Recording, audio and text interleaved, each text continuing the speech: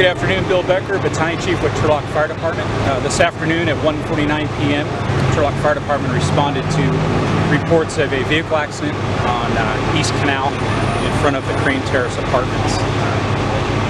Dispatch updated the call that there was a possible person thrown from the vehicle, and so we responded with a Battalion Chief and 3 fire engines. We arrived on scene to find a single vehicle accident, sports car, and 1 person had been ejected out of the sports car. We had a total of 2 patients, so 1 was on the ground, laying on the ground when we arrived, and there was another occupant in the car that was basically pinned inside the car. So we got on scene with an AMR QRV and initiated patient care. We worked on extricating the patient that was still stuck inside the car.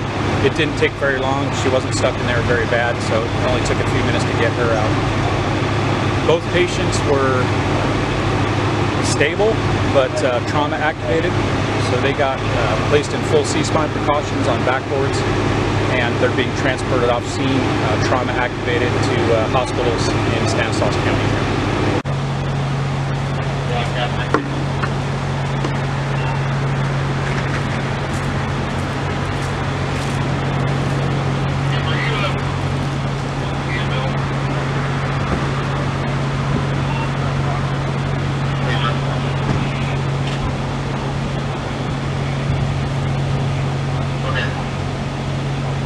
Just popped an event call to the district, so we can get you available.